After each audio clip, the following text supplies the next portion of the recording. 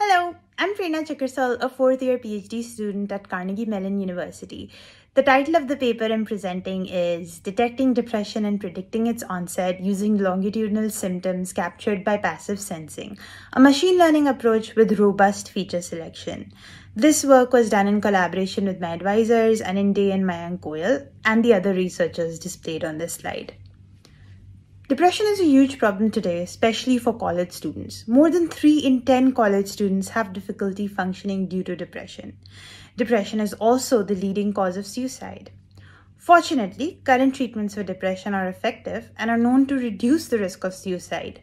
But students with depression face many barriers to seeking treatment, the most common barrier being the belief that stress is a normal part of student life. These students are often unaware that they have depression, and so they do not seek treatment, which is why detecting and monitoring depression is necessary. Currently, detecting and monitoring depression in a large cohort can only be done using periodic psychometric tests. However, such tests, when administered frequently, reduce compliance. Hence, there is a need for us to develop more efficient tools to detect and monitor depression. For this purpose, in this project, we collected data from sensors embedded in students' smartphones and fitness trackers in order to capture their behaviors and depressive symptoms.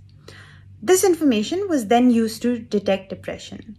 Specifically, we worked on detecting 2 outcomes: post-semester depression, which we were able to detect with an accuracy of 85.7%, and change in depression, which we were able to detect with an accuracy of 85.4%.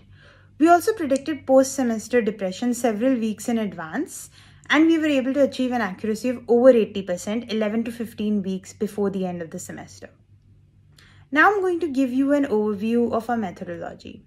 This flowchart describes our entire system. First, we carry out data collection. From each student, we collected data from 4 smartphone sensors and 2 Fitbit sensors over a period of 1 semester, which is 16 weeks.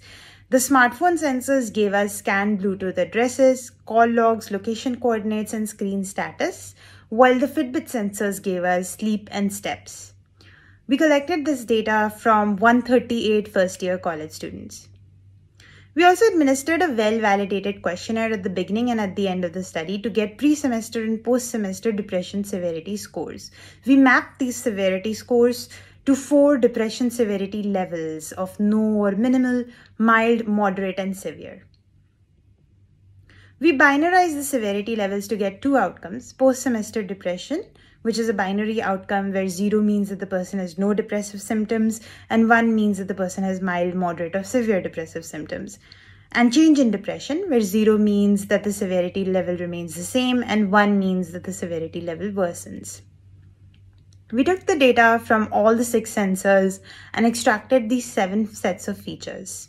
Then we trained a model for each feature set and combined the prediction of all 7 one feature set models to get the final prediction. Now let's move on to the results. For detecting post-semester depression, the majority class baseline gave us an accuracy of 59.4%. Using all 7 feature sets, we got an accuracy of 82.3%. The best sensor combination containing Bluetooth calls, phone usage, and steps gave us an accuracy of 85.7%.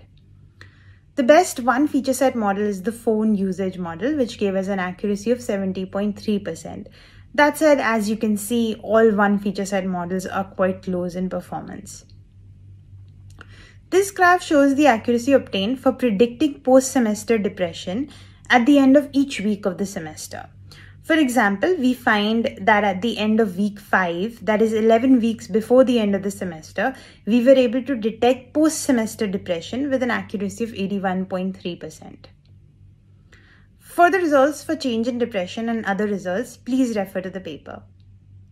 Now let's talk about the implications of our work. Our work has significant implications for the detection of health outcomes using longitudinal behavioral data and limited ground truth.